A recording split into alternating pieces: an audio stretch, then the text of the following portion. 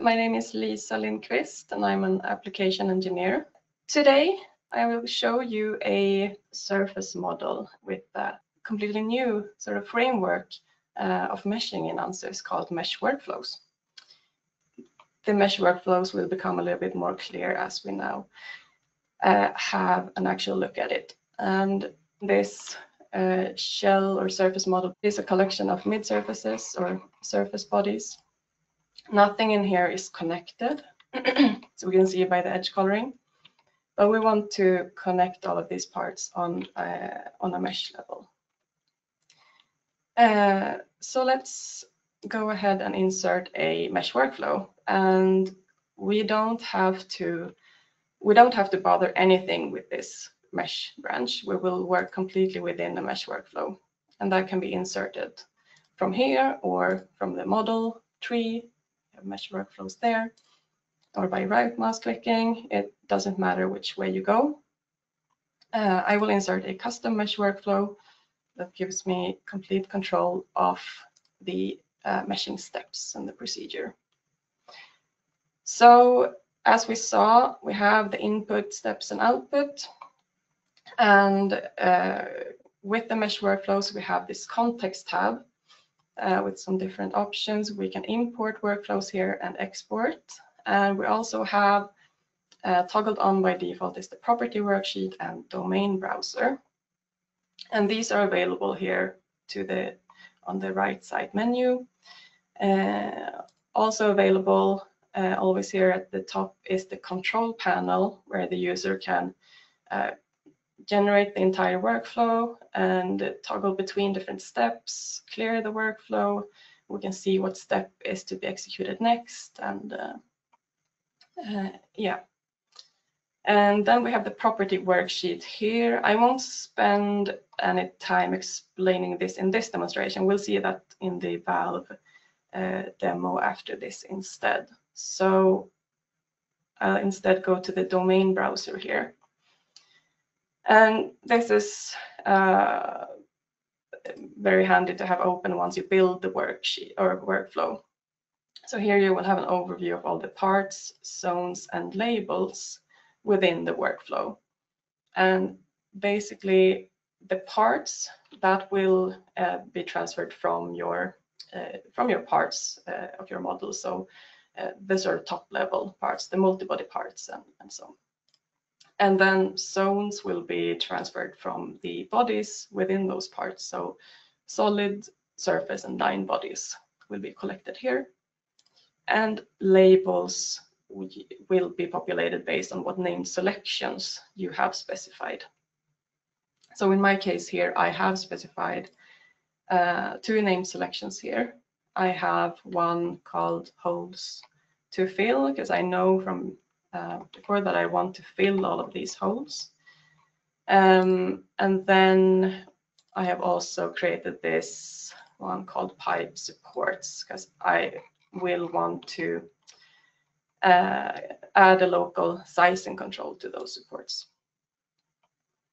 So let's initialize this workflow to see how that looks. And that is done with just the normal scoping method that we add what bodies we want to send to the workflow, either geometry based or name selection based.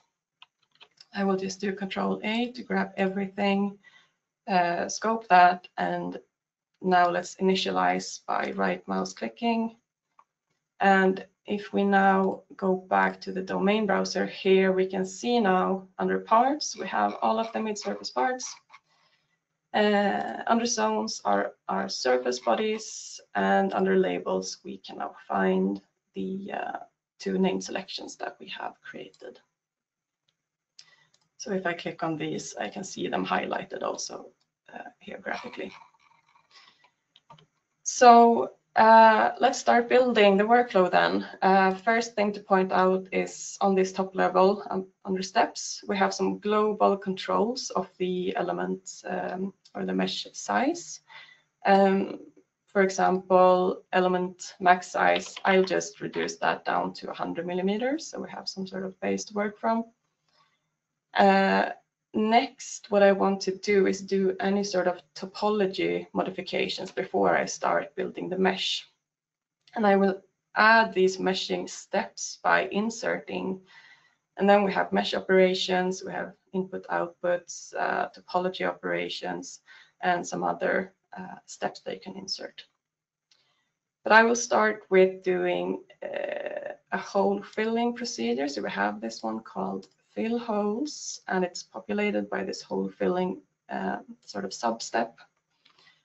And now this is a bit where it starts to differ from your traditional meshing way of working.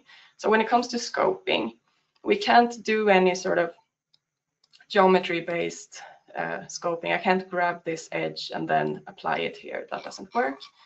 Instead, the scoping is based on regular expressions.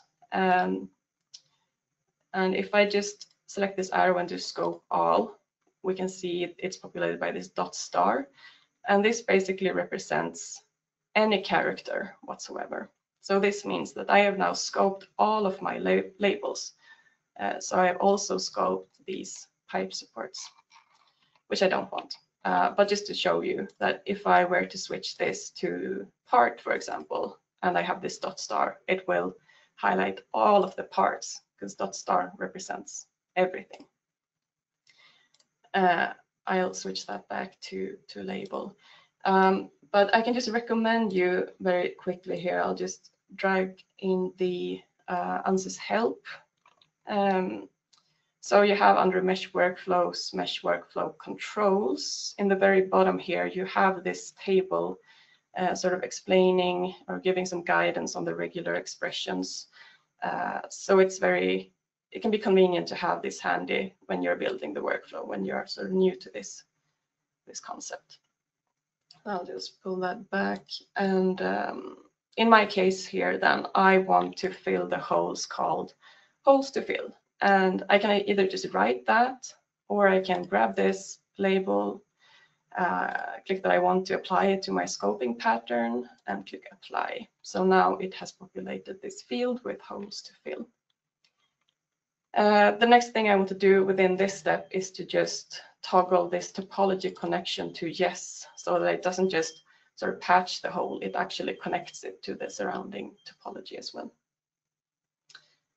I will go ahead and execute that step, and if you noticed, all of the holes are now gone.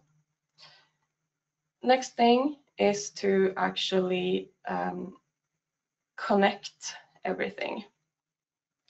And in order to connect the surfaces, in order for the sort of prime mesh control to recognize other parts and be able to create a conformal mesh between them, they have to be in a multi-body part. And all of my parts are now individual. So in order to connect them, I have to start with actually merging all of these individual parts into one to create a multi-body part. And in my case here, I have a very simple scoping. All I want to do is merge all of the parts together. I can add a part name if I want to, but let's just execute this and confirm that all of my parts have now been combined into one multi-body part with this name, but I could have given it some other name. But now I am ready to do the connect operation. So I will insert topology operation connect. And again, simple scoping in this just demo case, I will connect everything together.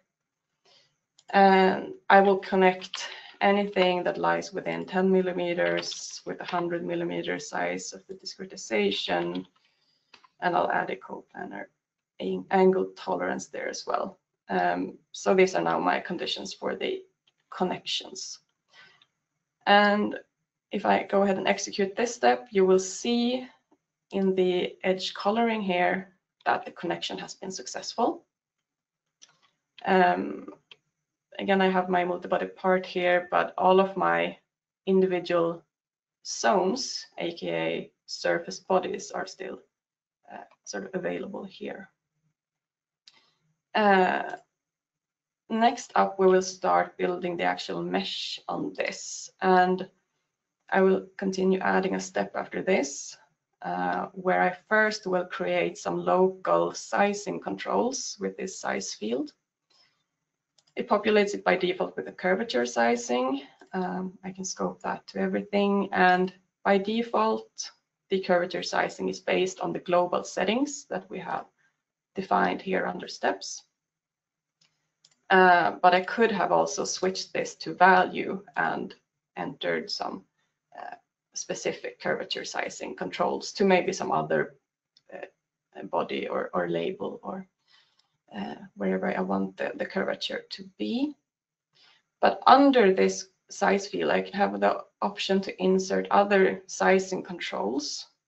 And I want to apply a constant sizing control to these pipe supports. So by switching from part to label, I can now scope this pipe supports either by writing it here or doing a scoping pattern like such. And I don't want this to be defined by the settings. I want it to be defined by my own value that I have set to 70 millimeters in this case. And now that we execute this step, we won't see anything happening, but in the background, it will sort of solve for a three-dimensional size field across this, this model. And I can now base a surface meshing on top of this size field that sort of honors the sizing controls I have specified. So I will insert a surface mesh. By default, it is a constant size surface measure that has a constant element size, but I want it to instead be a size field surface measure.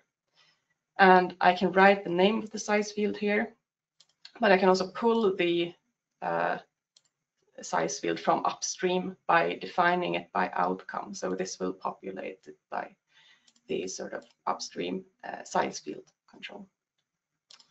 And I want to surface mesh all of the bodies. I want to mesh it with quadrilaterals. And let's execute that. And it meshes very quickly. And if we just go in here, we can see that it has connected the mesh. We do have some triangles here and there, and we can just add another setting just to show you. I have to revert this step to be able to add additional controls under that step. So if you look under insert here, we do have, for example, the quad layer option that we saw in the previous webinar using the prime mesh method. But what I would use now is the quad mesh advanced options, because here we have a control to try to push down the number of triangles. So we can execute that and see that now we get a reduction in the number of triangle elements here. And last little tip here when we are working with the surface models is that we can insert this manage zone properties, where you can insert, in this case, we can insert this zone thickness assignment so that we don't have to reassign the thickness of these surfaces after we have outputted the workflow. We can instead assign thicknesses here. So in my case, I'll just, for simplicity, scope it to everything, set it to 10 millimeters. Doesn't do anything visually here, but when we now output this, we will have thicknesses assigned to the surfaces. And under output, we have some controls available here. I want to output phase zones because I don't have any volume zones. In other words, I don't have any solid bodies. I have surface bodies. We have the option to transfer labels to name selections as well. But let's just complete this workflow and have a look that now we get a green check mark there. We have a green check mark on the mesh, which is now connected. And in the geometry tree, we still have these dormant parts, but in the very bottom, we have this multi-body part that was outputted now from from the workflow with the thickness assigned. Okay, that was the demo there. I hope you are interested in trying out the mesh workflows. Thank you.